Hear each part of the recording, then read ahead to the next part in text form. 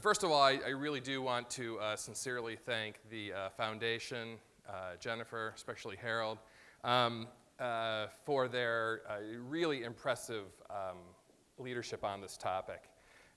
We first started playing around with what we called excellence gaps probably about 8 or 9 years ago.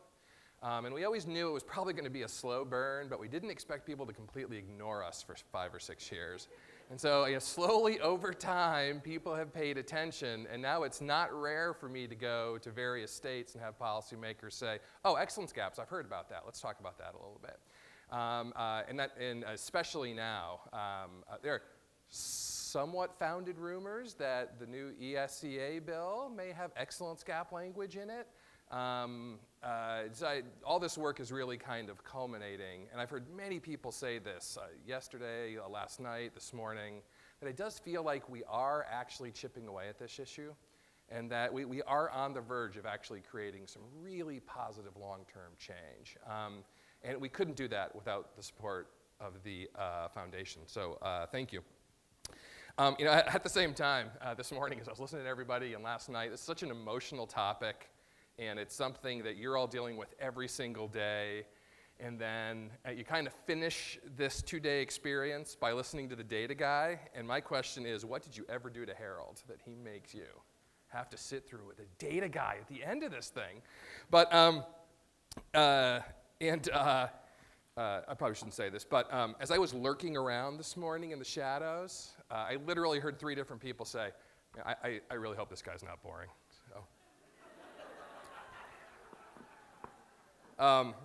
That's a direct quote from one person, and I just sat there going, he has no idea I'm 2 feet away from him. And I have been described with many different adjectives. Quirky if they're being kind, a little too intense. I think that was my teenage daughter. My favorite was probably the grumpiness of a much older man, which I kind of took as a compliment. I'm not really sure. But boring's never been one of them. So we'll see if I can convince you of that today. I'm going to set the table a little bit, a little quick quiz to get started. Talk about what does American academic excellence look like? We have incredible data now on this. We know exactly where we stand, state by state, country by country. And then I am going to give you pretty much a 10,000-foot overview of what we're trying to do in this study. And then just some random, hopefully pithy observations at the end to kind of lead us into the next session where we really talk about solutions. So setting the table, the 21st century. Some of you have heard me do this before, so pretend you don't know the answers. There are 3 mega countries, populations much bigger than any other country. What's the first one? Okay. Second one? Third one? That is exactly what I heard. States, someone said at the end. Correct. People forget that we are one of the mega countries.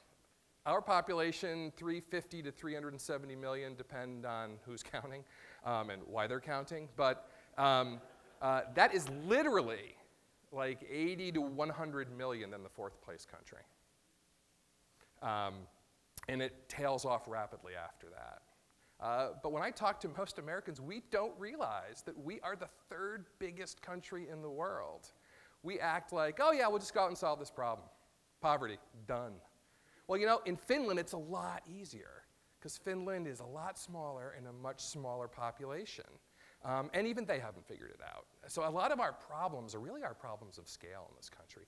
This is a gigantic, both in terms of area and population country, and it's very diverse in pretty much any way you can define diversity. That has to be part of this conversation. This is one of my favorites. What percentage of the world's internet traffic crosses international border? We live in a global world, right? I heard 40, I heard 25, 11, 5. You're just randomly throwing out numbers at this point. It's actually 15, which is a lot less than most people think. Most surveys, people estimate it's anywhere between 40 and 80%. The vast majority of internet traffic stays within our own borders.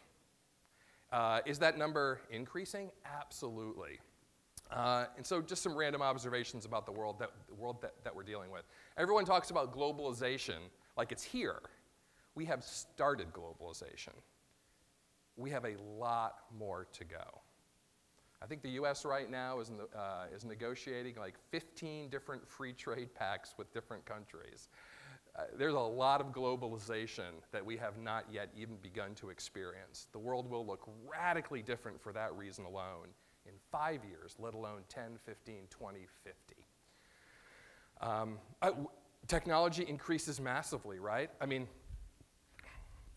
7 years ago, we didn't have these. We've only had smartphones since 2007. So the only smartphone designers were people locked in Steve Jobs' basement, pretty much, in 2007. That's a small joke only. Now there are hundreds of thousands of people who work on technology dealing with smartphones. That's a job category that did not exist 7 or 8 years ago. Now it's a huge employer and driver of knowledge, everything. My son, whenever we go out to dinner, we try to do that several times a week, or at least eating dinner together at home. And if someone asks a question, invariably everyone pulls out their phone to look up the answer. And he had a great line about 2 years ago. He was like, "Don't you people know anything that your phone can't answer for you?" And which made us all go, that's a really good question. So a lot more technology. It can be positive and negative, and we see this in schools every single day, right? Especially high schools. Technology can be such a learning boost, and it can be such a major distraction and corrupter in many, many ways. We're going back to a world that's more bipolar. Most of US history, we've always had a counterbalance. We haven't really for the last generation. Russia would like to think it's them again. It's probably China moving forward, right? That's gonna change everything. Policies, education, just like the last Cold War did. A lot of these developing countries are not really developing anymore. They have developed. South Korea is considered a developing country. Walk around Seoul and tell me that you're not in a thoroughly modern, developed, world-class city. I can say that about lots of cities in China too, Taiwan. A lot of these developing countries have largely economically developed. That's changing how jobs work. That's changing the role of education everywhere. And we're getting more economic equality among countries, but more inequality within countries, mostly because we're using market-based reforms to lift people out of poverty. It seems to be working, but that always spreads equality, financial equality out considerably. We're certainly talking about that a lot in this country right now. And then immigration and migration patterns are really, really changing. I think the estimate is between 500 and 750 million people in China have moved from rural areas to urban areas in the past 25 years. So essentially, twice as many people are in the third biggest country in the world have moved. That has radically changed that country. And it's starting to radically change our economy. So all these things are happening. The only thing that we can really predict is that the need for different jobs are changing. This is a classic, this is about 7 or 8 years old now, sort of a classic depiction by a couple of Harvard education and economics scholars on the types of skills that our students are going to need in jobs moving forward. And this is not a huge surprise to anybody, right? Routine, cognitive, and manual jobs, the demand is going down in this country. Complex thinking, being able to think on your feet, solve problems, not only being an expert in something, but being able to solve problems with that expertise are becoming critically important. And this is an estimate for all of the world's major developed economies. We're all moving in this direction rapidly. So, I mean, what does the future look like? Anyone who tells you that they know is wrong, right? We're supposed to be flying Jetsons cars right now, according to how I was brought up. That has not come to pass, oddly enough. So we don't know, but we do know that the 21st century is going to be very different. And And because things are moving so fast, we don't know what tomorrow's jobs are going to look like. We don't know what our communities will eventually become. And yet we have to prepare students for those communities. It makes it extremely challenging. The one thing we know for certain, we cannot argue with, is that we need talented people to do that. We need talented people to do that. If they're already talented, great. That's how the United States has generally done it before, right? We've attracted the world's best and brightest here. For reasons that I talk about, those trends are changing. We need to help more of our students who have tons of potential, the students we've been talking about for the past 24 hours. We need to help them develop and use and employ their talents for their own benefit, their family's benefit, and our benefit. Critically important. So, what does excellence in the US and other countries look like? I'm going to use data from IEA, which is one of the two major international assessment groups. You've heard of the PISA scores? PISA is a study of the world's 15-year-olds. We like TIMS and PEARLS, which are the IEA tests, better because they test at a grade level. So if you tell me how well an American 15-year-old does on those tests, I'm not really sure which grade I'm looking at, right? Because a 15-year-old can be in 3 different grades, conceivably. But if you tell me on the TIMS test that we tested 4th and 8th graders, now I know exactly what the context is. So those are the data that I'm going to share with you. And I'm going to go through these kind of quickly because I want to get to the report here. So on the left is grade 4 math. On the right is grade 8 math. And the only thing you need to know is that the US is not the country on the top. This is the percent of students who score advanced. So grade 4 and grade 8 math. This is science, a little better in grade 4. And most international tests tell us that our best and brightest score with the world's best and brightest at grade 4 science. That's the only test in the only grade level, interestingly enough. That said, I was talking to one of my children once, and we talk a lot about reading and math, and I said, hey, what are you guys doing in science? And this is no exaggeration. I got the driest look, and she said, science. We don't do science. And I checked in. Science has become an elective in this country in many, many ways, as has social studies. Forget art, physical education, and things like that, right?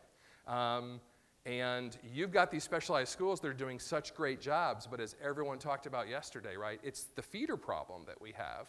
If they're not getting science, art, social studies in any comprehensive way, is it surprising that our scores dip so much? Not really. This is grade 4 reading, and most international tests say this too. At grade 4 reading, we do very well. Our best students perform at world-class levels, and it drops like this almost immediately afterwards. So if you're already talented, it's great. The American system works pretty well for you. If you need help developing that talent, the students that we've been talking about here who need help, who need that advocate, you generally are not going to perform well. In fact, if I had to predict based on data that I'm going to show you in 1 minute, if you had a talented inner-city student, a non-traditional family, low income, racial minority, the data tell us that if they're performing at a talented level, 2nd, 3rd, 4th grade, I can predict with almost certainty that they will not be performing at that level within 3 years. That's how bad the data are. So we've got to tackle this problem. So this is on our national NAEP test. These are the percent of students who score advanced by state. So this is grade 4 math. Traditional stoplight color, green, very good, Massachusetts and Maryland. Yellow, red, very low percentages, less than 5% scoring advanced. So that's grade 4 math. Grade 8 math, that's actually better. It's a lot less red and a lot more yellow and a little more green when I go back and forth. This is grade 4 reading. Again, we're doing pretty well with getting our best students reading at very advanced comprehension levels, and that's grade 8 reading. Just to really beat that horse to death, because I like your reaction every time you do that. Grade 4 reading, grade 8 reading. 4. It was actually better the second time. I appreciate that. You're just humoring me now. But my team doesn't like me to show that one because it's just so depressing. And actually, when we did the report these past few months, we had to account for the fact that so few 8th graders in this country actually can read and comprehend at advanced levels. I think the overall average is 5 or 6%, which is shockingly low. Just to go back one, I did have an off-the-record conversation once with someone who helped design these international assessments, and I said, honestly, for a country like the United States, huge population, very diverse, lots of poverty, what's really the best percentage of advanced students that we could see on these? And he said, you wouldn't believe me if I told you. And he said, well, just tell me. He said, okay, but you can't ever tell anyone this, so just between us friends. He said the test was designed so that at least 40% of Americans could conceivably score advanced on these tests, 40%. And I said, but we're kind of at 5 on some of these. And he goes, we know, we've never understood why we do so poorly. And I think we're going to show you some data that actually explains why. So again, just for fun, okay, horrible. So where does our talent come from? So this is the number of students, the number of international students that come to each country for college. This is traditionally where a lot of our talent has come from. We attract the world's best and brightest to our higher education system, and then we keep them here. We're not keeping them here as much. And then I just heard this in Baltimore in November. At a lot of defense contractors especially, they cannot fill their tech jobs fast enough, right? They cannot fill them fast enough. Even during the depths of the downturn, there were 2.5 million open positions that companies could not fill, and they were mostly tech jobs. We cannot fill these tech jobs. Here's a huge problem, though. For many of these tech jobs now, you need a security clearance, so you have to be a US citizen. We literally have to find ways to fill our own technology needs moving forward, in part because that bar gets a little smaller every year. Again, because those developing countries have become developed and their universities are getting better. So people can stay home and spend much less money to get a world-class education. We're already starting to see that in China. Okay, let me talk about excellence gaps briefly. This was our last report. And I'll make sure that all the slides are posted in the end, so you can download all of these. And I'm just going to show you a couple of these. There are dozens of these different graphs. This is the percentage of students in the US for the whole country who score advanced on the NAEP grade 4 math test by free or reduced lunch status. So you'll see, prior to No Child Left Behind, very few of any students scored advanced. In the No Child Left Behind era, that has gotten much, much better. But we've seen this huge gap develop, where it's really spread out on us.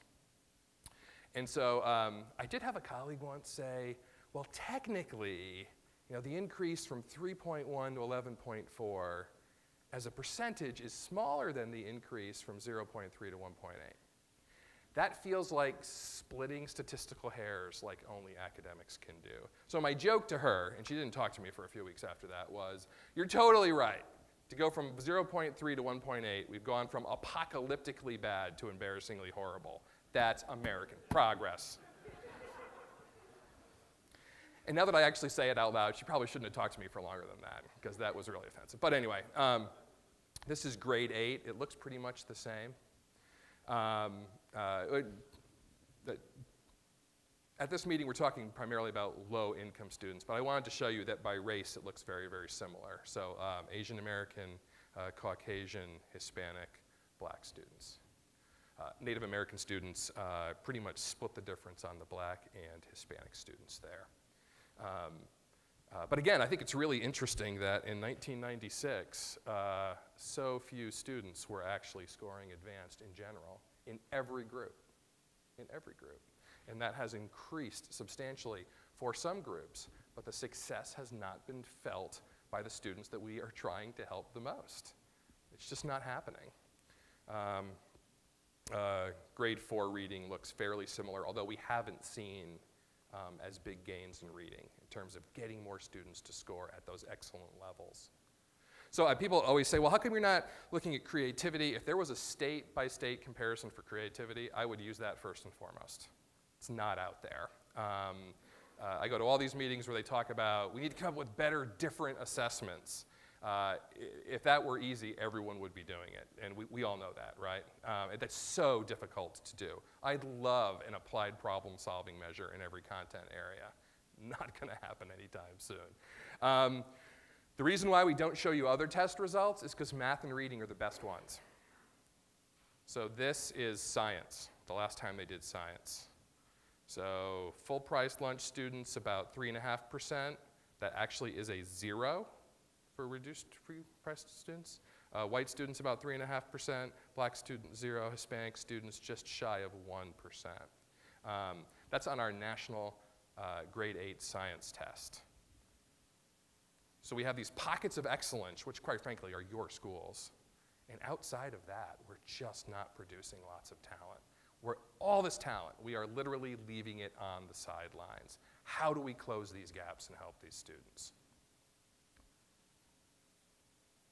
I just want to talk very briefly about poverty since we're talking about it a lot and show you two of my favorite graphs. The quality on these are not great because I stole them from somewhere else and can't find the original. So with that caveat in mind, the one on the left, the red one, I think is the most important. That's poverty rate by county, which is not perfect. So I live in Hartford County, Connecticut, which is shown as having a less than 12% poverty rate.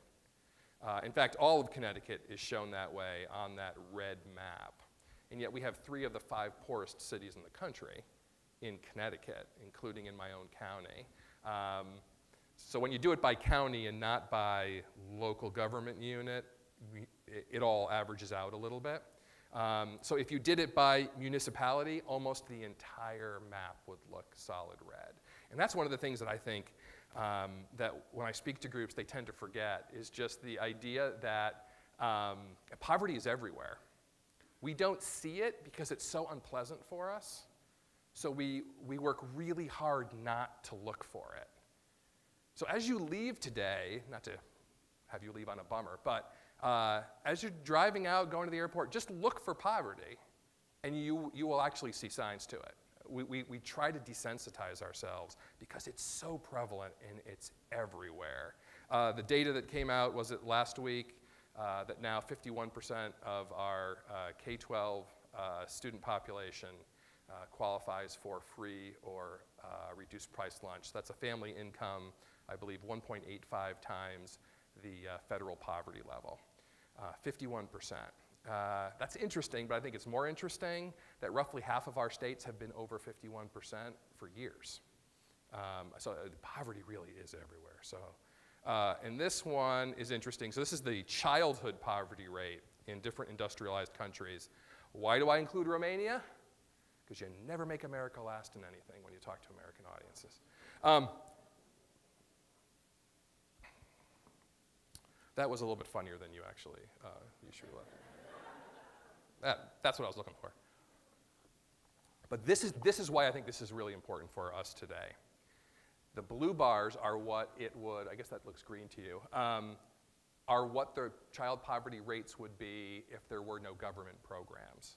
And you notice one thing about the United States, Italy, Japan compared to others, is it wouldn't change that much because we've rolled back most of our childhood poverty programs since about 1980. Draw what conclusions you will, but that's the facts. Government is not going to help us shrink these gaps as far as the national government goes. State government is has a whole different topic, and that's what we're going to talk about. So the purpose of the study that we started, it feels like 100 years ago, but it was 3 months ago, maybe, was, wouldn't it be good to look at state level policy? I was just in China about 10 days ago or so, and I got a question from this group of people who do educational assessment there, and they essentially wanted me to explain the American educational system to them in like 5 minutes. And I realized after half an hour I was trying to explain federalism to them, and I was making the case, federalism is awesome! And they literally were looking at me like, how can you be the greatest country in the world? It's such a confusing system. It really is. But, and I think we're starting to see this, states really do hold most of the education policymaking power in this country. That has been less true the past 15 years. It certainly looks like it's going to be more true again, if you will. State policy, I think, is really where these battles can be fought and won effectively to help these students. So really the purpose of this is to help state policymakers really see the degree to which the policies that they put in place help or discourage the development of talent in these low-income students. I don't think any policymaker anywhere deliberately goes to their state house and thinks, how can I accidentally create policies that really hurt low-income talented kids? None of them do that. I think they just don't think about low-income talented kids. So when they put in, for example, rigid kindergarten entrance dates, they're doing that for a good reason, right? Because they've gotten lots of feedback from teachers, principals, superintendents, that if you let kids in too early who aren't ready for it, it causes lots of problems. I can't argue that. However, those rigid dates also keep out students who are younger who are ready for kindergarten, right? It works both ways. Policymakers generally don't think about that. So this is a pretty obvious example, but when we really ratcheted up high school expectations about 8 to 10 years ago, in most states it was a huge conversation. We need to make it more rigorous, et cetera, et cetera, et cetera. A lot of states started really tying financial aid for college into high school graduation, right? Of course, it makes perfect sense, except for students who are ready to graduate high school early, who couldn't get the required number of credits in 2 or 3 years. So a country that traditionally has been very lenient and encouraging about getting students to enter college early. Martin Luther King Jr. was 16 when he went to college. That was not considered strange at all. He was ready to move on, he moved on. In the late 70s and early 80s, we started to roll those policies back. And we've created these disincentives. So a student could literally leave high school early, get into an Ivy League school, and not qualify for state financial aid for college because they didn't meet the graduation requirements. Those sorts of unintended consequences are common in policies. In fact, in public policy, there's only one law, and that law is the law of unintended consequences. There is always a downside to every policy, which is why you have to evaluate them carefully. So, that's why. And also, we wanted to put policymaker-friendly data in the hands of advocates, people like yourselves, things that you could bring to your state senator, the House Education Chair, the governor's staff, and say, here's where we are. Some of these are low-hanging fruit. Let's make some positive change and help these kids. So what we did, we worked with an expert advisory board. We came up with 100 indicators, maybe, data points that they thought that we should use. That's way too many. Policymakers not going to read 100 of them. And so we started to categorize them, and we came up with 3 different types of indicators that we used for the report. Inputs, which are mostly policies, participation, and then outcomes. How well are each state's students doing? And then we created this really fancy logic model that you don't need to look at because we realized we couldn't get access to almost all of those data. We created a simpler one, which actually works fairly well, and it's in the report that you have, so I'm not going to read through that. But here's the big problem. We really thought, and so did the advisory board, that participation was a really important indicator if we're evaluating states. So great, you have all these policies, but if no one actually uses them, then the policy really isn't effective, and that could really explain why you're not getting great outcomes. However, we couldn't get participation data on a single input indicator. So for example, the percentage of students taking 8th grade algebra. The most recent data we could find is 2004. And we were calling states, do you have this? And the answer generally was no. The answer generally was no. So a lot of the data that we really wanted simply wasn't available. So what's the game show? Family Feud? That's not, that was a Richard Dawson Family Feud, because that's the only good Family Feud as far as I'm concerned. So. You just had no idea you were going to get a Richard Dawson joke this morning when you were eating breakfast, did you? Keeping you on your toes. We gathered data mostly from existing sources. National Association for Gifted Children has some great state-level data they collect every 2 years. Education Commission of the states, AP, the College Board, helped us. We put everything together when we could. Whenever possible, we tried to be redundant. It was so hard to find some of these data points that a lot of this was not redundant, however. We did have to call a bunch of states just to make sure that the data that they had in these data sets was accurate. And at least 95% of the time, the data was confirmed. We probably did that with 10 different states. We did have to contact state education agencies and ask them to help us fill in some missing data. They were surprisingly helpful and responsive.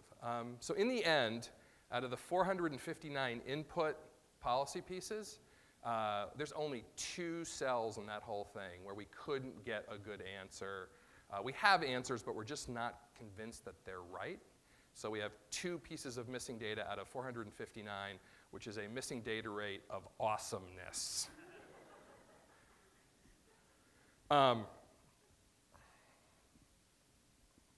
What we found. And I'm not, we decided I'm not going to go through every state's grades. You have that all in your packet. No state is hitting it out of the park regarding inputs or outcomes.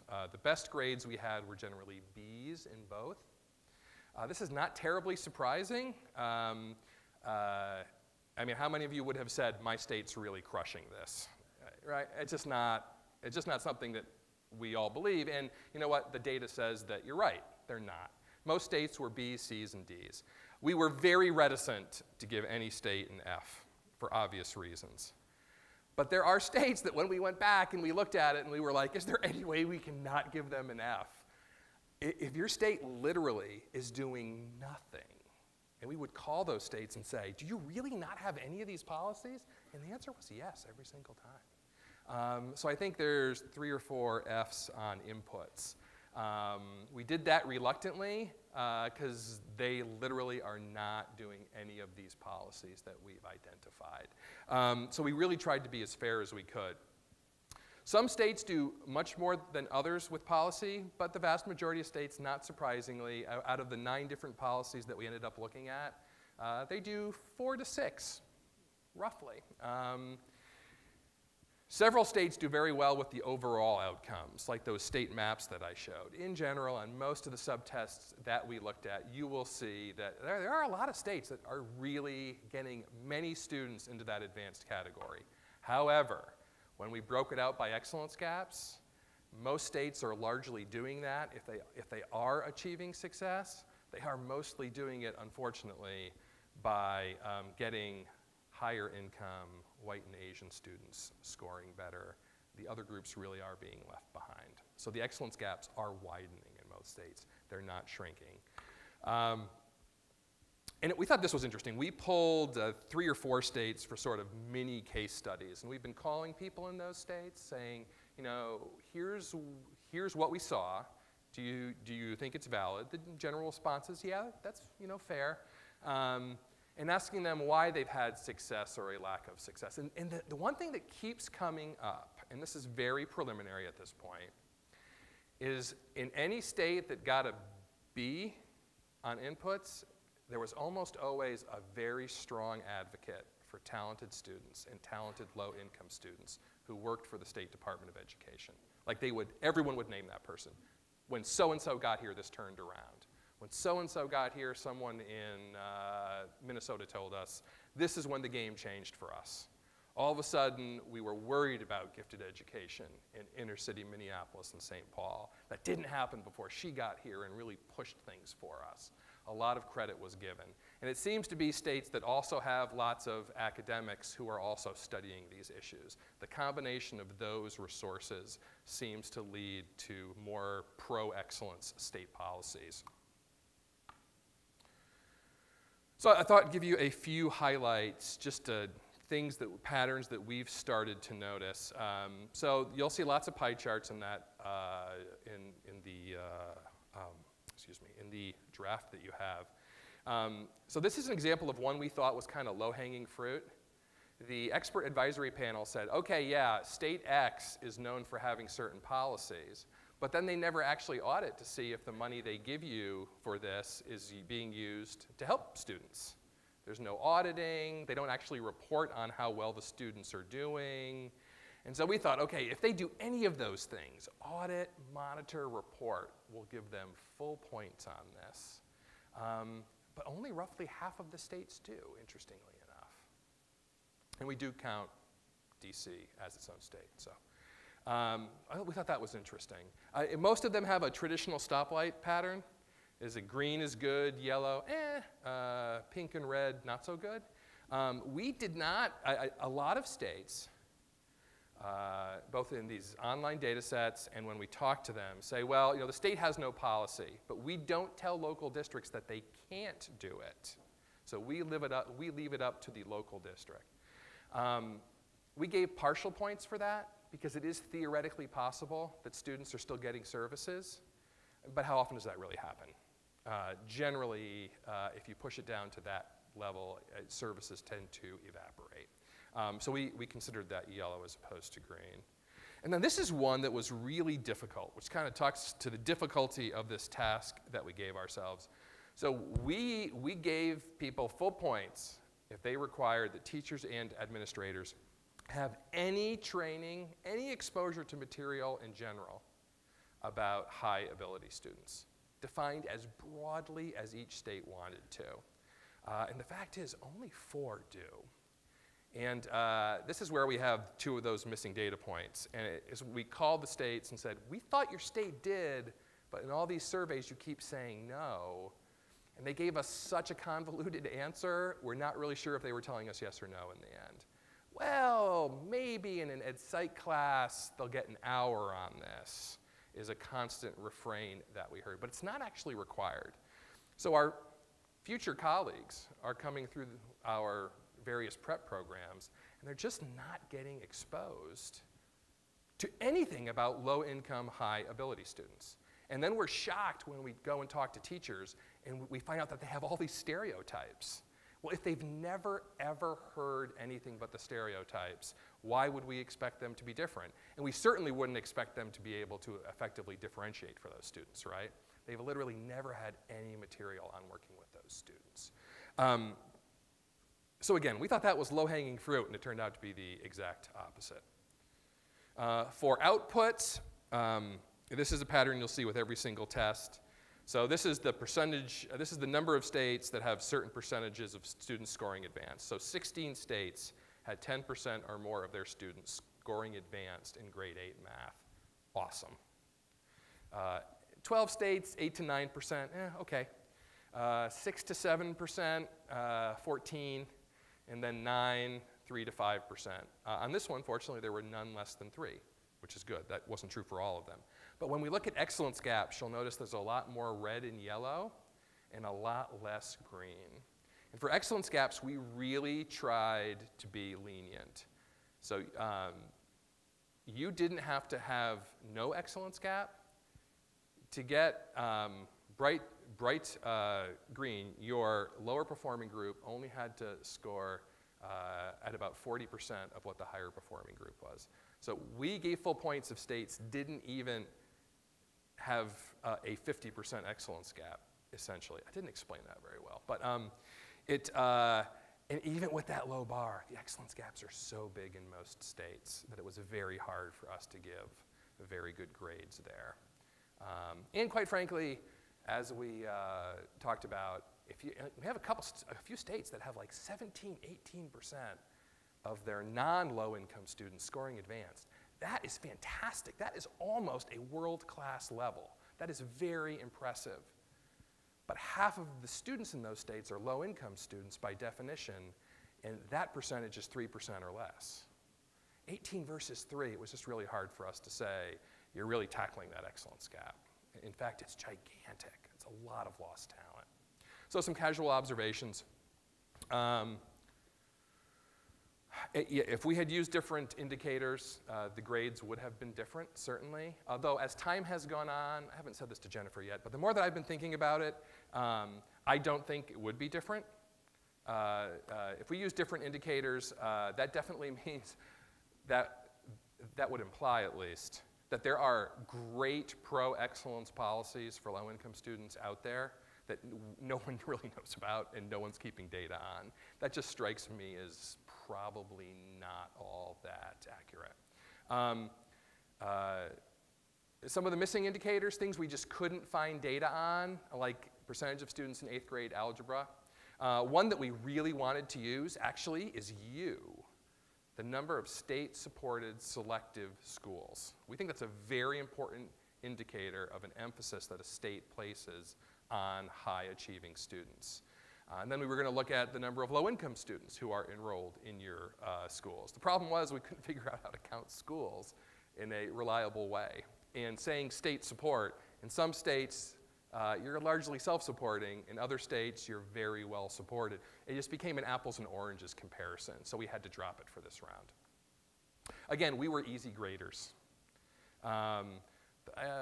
First time through, the grades weren't really optimistic, so we went back and said, maybe we're looking at this the wrong way. And we tried to curve it a little bit, and we still ended up with roughly the same thing.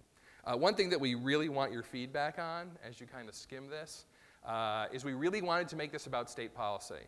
In no place in this report do we say, teachers are doing a bad job. This is the fault of the low-income students. In no way do we want to imply that. We think this is really aimed at state policymakers so that you can bring this to those people when you do meet with them to say, we need to do more for these students. We need to help teachers. We need to help parents. We need to help students. And again, we don't think that policymakers realize that a lot of these policies, for example, one indicator is allowing middle school students to take high school courses. If they can't get credit for it, though, are we really helping them move through the system and develop their talents? We would argue no. I think most policymakers, most superintendents wouldn't realize that saying you can't earn credit for high school courses you take in middle school is kind of an anti-excellence policy. So we just don't think policymakers realize that with some small changes, they can really get a lot of these policies in place. This is a long-term project. The foundation would like to do this on at least a regular basis. Some of the things that we've been talking about a lot the past few days are we presenting the data in a way that will really catch the attention of policymakers. That's why there's grades, to be perfectly honest about it. We've played with different ways to do it. We're constantly talking about new indicators, but to get the best data, we probably need to survey states directly and not rely on these other data points, because that's probably the only way that we're going to be able to fill it in. So that, in a nutshell, is what we tried to do. I know these last few slides have been very text-heavy, so I tried to find a graphic last night that would kind of sum up things, get you pumped up and moving forward constructively. And so that's the best one I could find. America! Woo, we can do this! We put people on the moon with 1960s technology. We can shrink excellence gaps. We really, really can. Okay, questions, comments? Results that you see in your report and how those states may perform on international tests. Yes. Oh, good. I think 11 states participate in various international assessments. Is Maine one of them? I can't remember. I don't think you have recently. One reason that we like to use the TIMSS test for international comparisons, it's designed with the same content framework as NAEP. So it maps directly. So yes, you will find a high degree of correlation there. And quite frankly, so for example, Massachusetts does very well on most international assessments. I can't remember the last time they didn't score top 5, top 10 in the world. Very impressive. And when you look at advanced scores, it generally holds, and their excellence gaps are still very big on most of the international and national and state tests. So a very good question. Yes, they do correlate pretty closely. Yes, sir. Hi, Todd Roberts at the North Carolina School of Science and Math. So your data point makes a great case for why we need to do a better job of nurturing talent in low wealth and underrepresented minority students, and that's a very compelling and clear case. One of the things that I think, maybe you know of some research out there that we sometimes struggle with, is looking at those sort of same levels of data that support things that really work to do this. For example, like schools like ours, there's not a great deal of research out there that would say, okay, going to a school like yours for these students makes a bigger difference than if they went to another school, the same student, apple-to-apple comparison. So is there research out there that points to what are some of the things that we can do or that are happening that really make a difference in helping these students be successful and nurture their talent? Yes, and that's really the purpose of the next session, is to really get into that in a very detailed way. So I don't want to spend too much time talking about it, but it's obviously the question on everyone's mind. We do think that there is sufficient, at least theory, if not theory, and research to back up the 9 policies that we picked for at least setting the stage for helping to turn this around. There's no question there's a lot of other things that we can do. I can, off the top of my head, probably think of a dozen additional state level things. But yeah, when we break into groups here in a little bit, that's exactly what we're going to talk about. Thank you. And my question comes, and you mentioned also earlier sort of the limitations in the test the limitations that inherently exist in the test. Right. So how do we address that? Because we know that poverty impacts a kid's ability to do well on a standardized test. And if we're saying that we're losing talent, but we're not finding that talent because the talent's being measured based on a standardized test that the kid's set up not to do well on, I also get that it's really hard to come up with a standardized test for curiosity or to find a way to bring in some portfolio or something. So how do you think we can start to collect data around that or to start look for that for other measures in that respect? I'm gonna interpret that as a 2-part question. The first part is the testing issue. I believed that for a long time. I've read some things just in the last week that make me actually question this, in that if we use portfolios, if we use nonverbal assessments we thought were the silver bullet, any sort of alternative assessment, we still get these huge income gaps. So I'm starting to think, test-taking ability is a real thing. Is it the crux of the problem here? I don't think so anymore. It's part of the problem, but it's not really the crux of the problem. The problem, which is what people were talking about yesterday, was just preparation. And we have study after study after study now. Every baby that's born in this country has the same intellectual capacity, same capacity to speak infinite number of languages, the same numeracy capacity, the same problem-solving capacity. Literally hundreds of studies have showed this now. By the time they get to preschool, there are massive socioeconomic status differences and racial differences. It's not biology, we know this, and yet a lot of our policy still kind of assumes it is. And I think early intervention and focusing early really is important. And that's why when we worked with the expert advisory panel, we really tried to find indicators that were P through 12. Because a student who's going to struggle in high school didn't start struggling the day that they showed up at your school, right? And yet that's how we address a lot of these problems, right? High school needs to solve their dropout problem. Dropout problem doesn't start in 9th grade. It starts in preschool. The problem is, if you think K-12 indicators are sparse on the ground and of poor quality, preschool indicators are just very hard to find. But I personally think, this is just me talking, it really is early childhood education. Part of the problem of early childhood education, this is the psychology of policy, which I'm a psychologist by training, a cognitive scientist, so this fascinates me, is that there have been so many studies that show a huge benefit to preschool education that it's actually almost overkill at this point. So I've heard policymakers go, oh, another study that tells us that early childhood education is going to help these kids do better and have less incarceration and greater income, and it's going to save the state money. They've actually stopped believing them because all the studies keep coming back and saying, so it's this weird psychology of, oh, it must all be biased. And that's not limited to education. Despite the weather today, the world is getting a lot hotter. But policymakers look at it and go, ugh, another study that says the world is getting warmer. It must be wrong. That's what we're facing with early childhood education, I think. Another study that shows that these things really work. You know what, these things must be wrong. I've heard policymakers say that. And hopefully, as we get more of these programs in place, we'll get away from that a little bit. But there's no question that earlier we start, the better. Because these gaps are pretty well defined by the time they get to kindergarten. This young lady first, and then. I love the young part. Thank you. You're very welcome.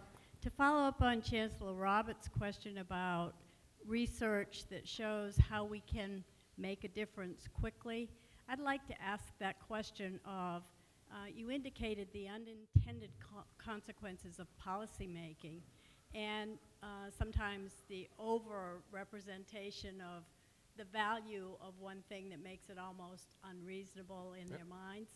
How do we, or is there research that shows how to collaborate with legislators to bring them that understanding of the gap, the high ability, low income, and how do we, knowing it's all local, how do we do that at the state level in partnership with them, especially since they have so many other major issues to deal with?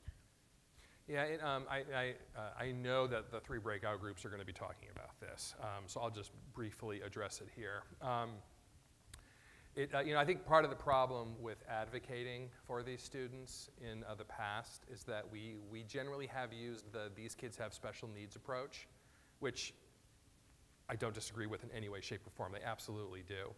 But it's not a great advocacy argument in my experience, because you go in and you say, look, these kids have special needs. But then you leave the room, and then the State Association for Parents with Autistic Children come in the room.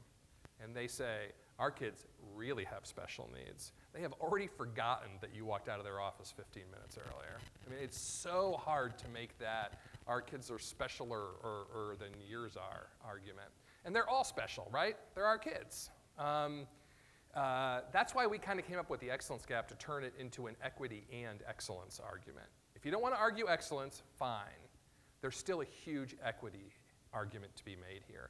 This is systematically unfair. And given that these students who are not performing at advanced levels are over half of our student population, and they're the fastest growing segments of it, on most of these tests, those students, 1 or 2% are scoring advanced. We cannot keep this country running with 1 or 2% of our students scoring advanced. That is impossible. I always hated the economic argument, especially as a parent. My kid's not a widget, don't make the economic argument about them. Policymakers love economic arguments, though. And so that's one that we use. If I had to pick one thing, one policy to put in place that I think would make a huge difference, it's to have meaningful indicators in your state accountability system that reward excellence. I know it's easy to teacher bash. I do think, in general, having traveled the world, the United States has a very good educator workforce. Well-educated, stable. Could we do better? Of course. Are we training teachers and principals and superintendents as well as we probably could? They all tell me no, so I'll trust them. But in general, they're really good at figuring out how to help certain groups of kids. If we put rewards in place for specific groups of students, I personally would be very happy stepping back and watching and see what happens. I'm willing to bet that people step up to the plate. But I could be wrong. Jose Yes, sir. Torres, IMSA. You said that in this report you were easy grader. It was an easy, giving easy grades, and I wonder if it was a bizarro world where the achievement gap was upside down, where African American and Latino students were way up and white Asian students were way down. How easy a grade, and how would this report be different? Wow. That is a high-level philosophy question. I can't imagine it would be much different. There would be still huge gaps. Someone interesting, gosh, who was it on Twitter the other day? A well-respected DC ed policy person on the right side of the spectrum asked, would all you liberals be upset if we still had huge income inequality, but with that inequality, we had very few people in poverty? And it was a great question to fight about. And in the end, no one really could answer it. But in the end, it was so abstract and so not going to happen. I don't know if it really matters. But I don't know. A very good question. Other questions? I have exactly 3 minutes and 1 second to answer additional questions. I'm not being timed or anything. Jonathan, as Jane, we're, yeah. as we're wrapping up, I thought, because of course you're stealing so much thunder, but the room probably should learn a little more about what's on your website, because you talked about NAEP data today, but the state assessment data would of course be really valuable for everyone in the room to know about. Yeah, there's 2 websites you should know about, one of which is ready and one of which isn't. So on the second one from the bottom, the Mind the Gap website, we have both of our reports, but we also have PDFs for every state, looking at states' NAEP data and each state's own test data, AP scores. So you have all these data in one very concise place that we've designed with policymakers and with them in mind. So definitely go, and you can download all of that. The foundation is preparing an Excellence Gap website that will host this report and lots of other very cool, helpful things, and that's a few weeks away. Thank you, Jane.